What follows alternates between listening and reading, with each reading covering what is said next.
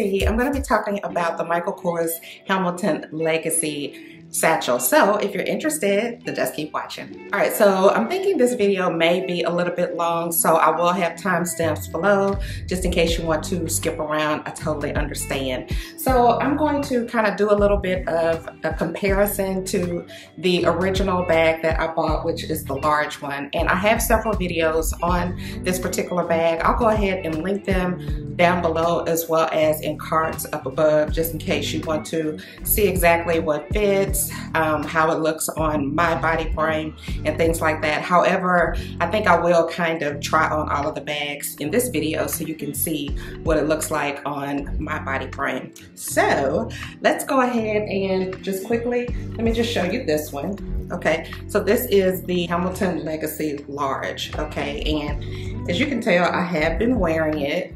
All right, and it has held up really well. And when I carry this purse, it's typically when I go places where I like to carry a lot of stuff.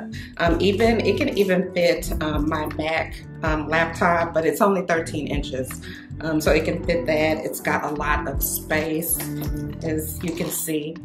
Okay, and this part right here actually unlocks. It's a spring, and then you turn it, okay, and then this is actually a front pocket. So it's got a lot of cool compartments, I think. I guess the only con that I would have with this particular bag is that if you do like to carry a lot of stuff, okay, by the bag already being large, and then if you carry a lot of stuff, it can get pretty weighted. But you do have a strap that goes along with it, and it's also got feet at the bottom. It's a really nice bag, and I think I've had it a little over a year, and I think that it has held up really good. So I'm just gonna let you see how it looks. And this is with about a year's worth of wear on it. Okay, so now let's talk about this one right here. This one is the Hamilton Legacy Small Belted Satchel. And the measurements on this is 12.5 in the width, 7.5 in the height, and 4.75 in the depth, and the handle strap is 5.4. So I want to just kind of go ahead and actually measure this to see if it actually matches what the website is saying. So it's saying that the width is 12.5. Okay, yep, it's measuring. Let me see if I can show you all. So it is measuring in at 12.5 in the width. And the depth, it says 7.5. Let's see. 7. And it's actually 7.5. Let me see if I can show you all. And there it is. And I'm sure you can't see it, but trust me, it's actually saying that. And then the depth is 5.7. I mean, excuse me, 4.75. Yep. Okay. I have something in this purse. That's the only reason why I didn't show you all that measurement. But this is the small size, and when you put it up against the larger one, you can really see that it is a smaller size.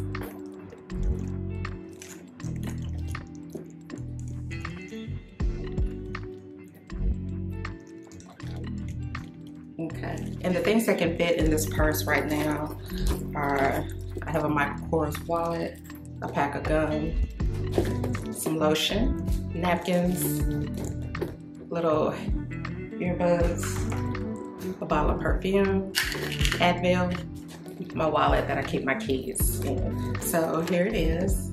Okay, and again, you do get this little spring lock in the front, just like the big one. You turn it, it comes apart. Let's see, just like that. There you have the pocket, and I can actually fit my entire hand. So you get the middle zip pocket right here, and the zipper is really nice. It doesn't get caught or anything. And just like on the bigger one, it does have the Michael Kors little symbol. And in the back part, you get a pocket, and then you get 2 card slots right here. And then if you go to the front, this is what it looks like in the front. And you get your straps, which is adjustable, and you also have the feet right here. So this is another one that it doesn't feel all that weighted, but once you start adding all of your items, if you add too much, it can get, or it will, just like anything else, it will feel a little bit heavy. But this is the Hamilton Legacy Small Satchel. All right, and last up is the Hamilton Legacy Extra Small Satchel. So let me just hold this one up. This is what it looks like against the small. This is the extra small, so if you're to put it in front, that's what it looks like. And then you grab the large. This is what the extra small looks like in front of the large.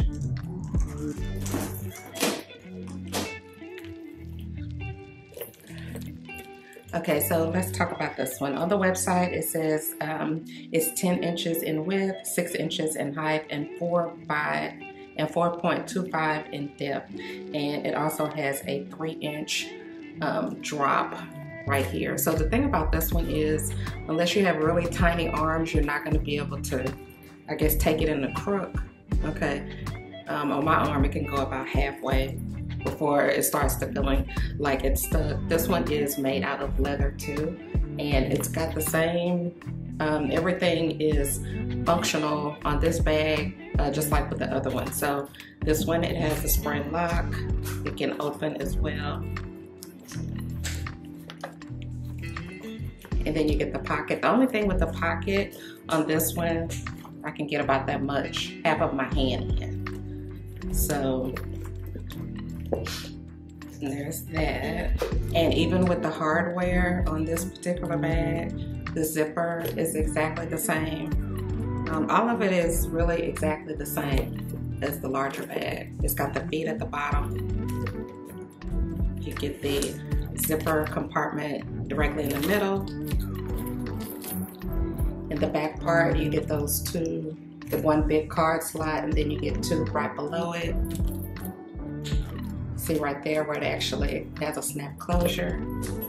And then you have that front compartment again that has the snap closure. So I'm going to take measurements, and when it says 10 inches, it's actually from this point to this point. So when you're trying to decide if you need a purse that actually has 10 inches, actually you're gonna have to shave off about maybe 2 inches on either side. This part, you almost can't utilize it, the part that's sticking out right here. Yeah. So anyway, let's go ahead and see.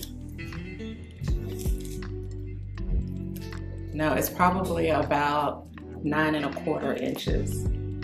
It says that it's 10 inches. 10 inches comes all the way out to here. So I wouldn't agree with that part. The height, it says it's 6 inches. Let's go ahead and check that.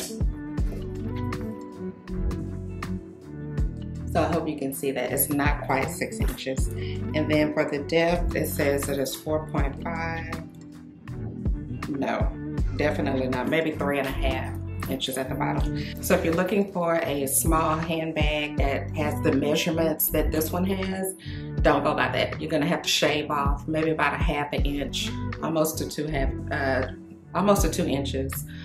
So anyway, you can't really fit a lot of stuff in here. For example, this wallet can fit, okay? However, as you can see, it's a tight fit. So I'm gonna go ahead and zip that up. What else do I have in here? Take my phone.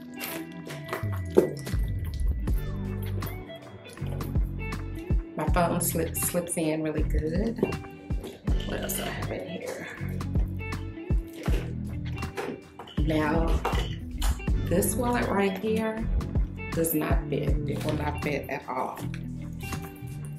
So just a regular size wallet is not gonna fit, it's too small. Bottle of lotion. Let's see. Yeah, I can get in there. Let me see what else I have in here.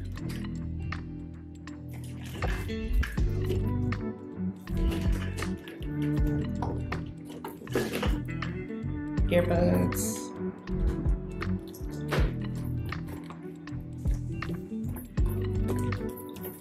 That got in there nicely.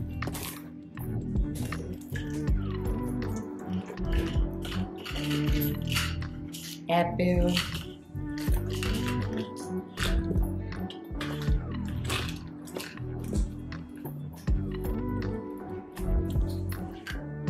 Okay. Got some napkins. Let's get some new napkins in here. And as you can see, that's probably it. And I think in the front, like if you're carrying a large amount of cash that you don't want easily accessible, you could put it in the front slot. I think that's probably what could go in that area, but that is it. This is the extra small Hamilton Legacy handbag. So I'm gonna go ahead and do some mod shots and kind of show you how each bag looks on my body frame, and I'll be right back.